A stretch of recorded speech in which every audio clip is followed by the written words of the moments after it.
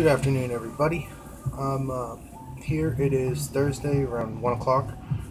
I just wanted to kind of put something out to, let everyone be aware of what's been going on over the last few weeks and kind of put everything together for those of you who haven't been able to do so yourselves yet.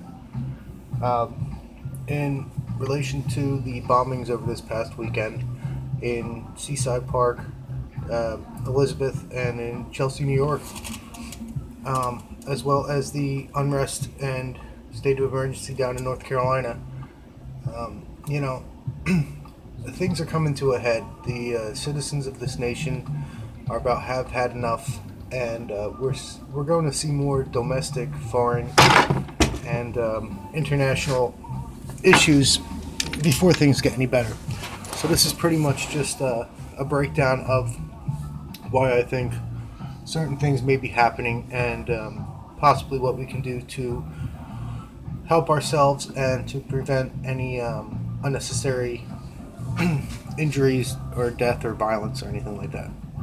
So first off, again, with bombings in the Northeast this weekend, that ISIS has taken responsibility for that.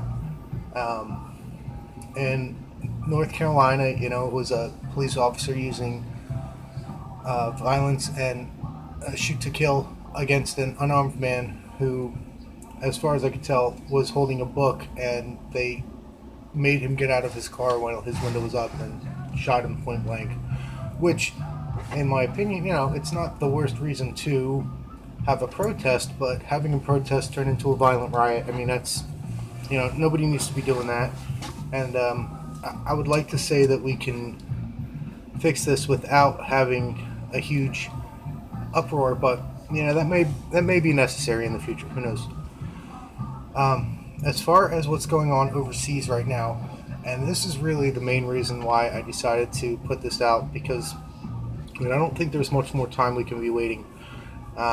Over the weekend, there was a United Nations bombing attack in Syria against the rebels that, quote-unquote, accidentally hit a hospital and killed 67 Syrian soldiers. After the rebel was gone through, in the hospital, there were shells found from explosives that were made in the United States, which, goes along with the whole idea that, maybe that there is a shadow government that's, starting different oppositions in different parts of the world in order to create a destabilization so that they can move in and they can, move forward with their plan of globalization. So over this weekend, that was found, and as most people are aware, Russia and the United States have been going through quite a few difficulties in the last couple of months. So Monday morning, there was a UN aid convoy traveling through Syria, which was bombed. The United Nations and the United States immediately blamed Russia and the Syrian government for it. Well, from what I've researched and heard, is that Russia is declining any involvement in this bombing, and they actually have proof, supposedly, that there was a United States military drone in the area at the time of the UN bombing, which kind of just adds to the fact that a U.S. explosive accidentally hit a Syrian hospital. In lieu of these events, or in light of these events, as well as what's going on our shores, I think it's just best that people are aware of what's going on so that they can kind of be prepared themselves, to make any necessary adjustments or make sure that they can have a heads up if things do start going south all over the country. As most of you know, I do believe that there is a small group of people that are trying to control most of the population in order to create this new world order, one world government, and globalization. And I think that all of these events, or majority of these events, are all part of their plan to again, destabilize everything and make it easier for them to come in, militarize the government, and create mass slavery and remove all our rights. So, a few basic things I would say, as far as if anything happens here, not to scare anybody, but I would say that you should at least have a 3-day supply of water. I would say at least 3 to 4 gallons of water per person per day, as well as non-perishable items like canned food, dried food, cereals, things like that that won't go bad for a long time. A can opener and basic utensils, as well as paper plates, paper cups, toilet paper, things like that. Basic necessities. You also are going to want to have fire starters.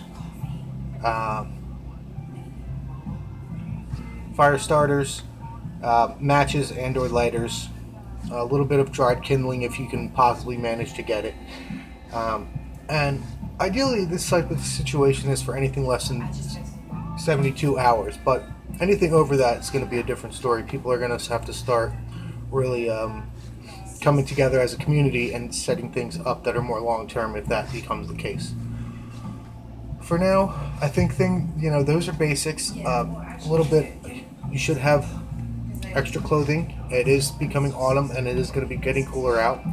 You should have blankets in case the electricity or gas goes out and you can't use your heat in your home.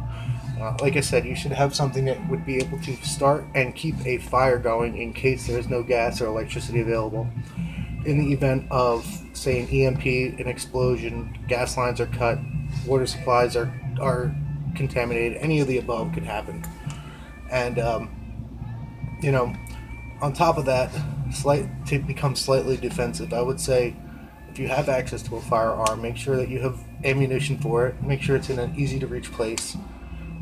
If you don't have access to a firearm, at least get yourself something that you can protect yourself with, either a large knife or even, like a couple of large sticks, or make sure your doors are bolted shut. And again, this stuff probably won't happen, but if it does, it's better to be prepared than to be caught with your pants down. And again, this is all in light of the recent amount of events that have happened so quickly on our soil over the last couple of weeks, whatever. So, there are also other things that you should do. Try to make sure you're in a higher elevation. The more you have access to being able to see around you, the better. Make sure you communicate with other neighbors and other people in your area, to make sure that they're all aware of what's going on. There's a good chance that there won't be any cell phone reception if something does happen, because I think the easiest thing to do would be an electromagnetic pulse that would cut out all electrical devices. And then we're pretty much stuck back in the 50s as far as communication goes. So these are just a basic few things that I was thinking about, and I wanted to make mention to everybody about it. I don't know if anyone's going to actually watch this video. If you like it, share it to your friends. Again, this is not something to try to scare everybody, but it's something that I've been doing a lot of research on, and I think that if you're not made aware of it now, then it's going to be too late. I think the election is going to be the turning point in all of this, and I think that, again, it's better to be more prepared than to caught with your pants down. So if you have any questions, feel free to message me, email me, comment on this video. If you like it, please share it with your family and friends, and I look forward to talking to everyone soon. Thanks.